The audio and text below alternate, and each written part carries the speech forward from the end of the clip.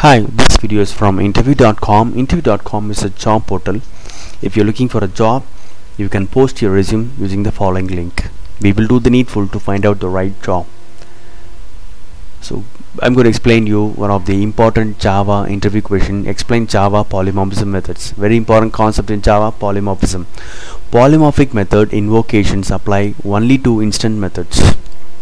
Please remember, it will not applicable for non-instant methods. It will be applicable only for instant methods. Okay, for example, you have a class called shape and the subclasses square, circle, rectangle. Okay, and we have a method draw, and each of these subclasses implements their own implementation. They have their own code for this draw method. Okay, you can always refer to an object with a more general reference variable type, but at runtime the only things that are dynamically selected based on the actual object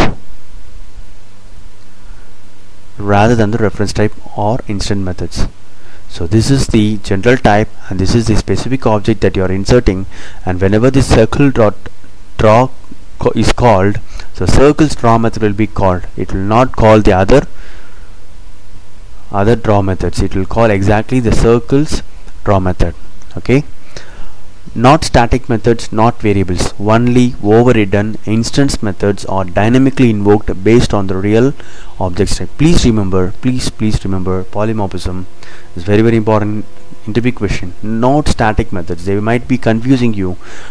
Static methods, can I apply polymorphism? No, only for instant methods you can apply a polymorphism, not for variables, not for static methods. Only overridden means these subclasses should have their own implementation. Okay, are dynamically invoked based on the real objects type. That means here. Okay, hope this video is useful for your Java interview preparation. Thank you for watching this video and all the best for your interview. This video is from interview.com, a growing IT job portal. Thank you and all the best.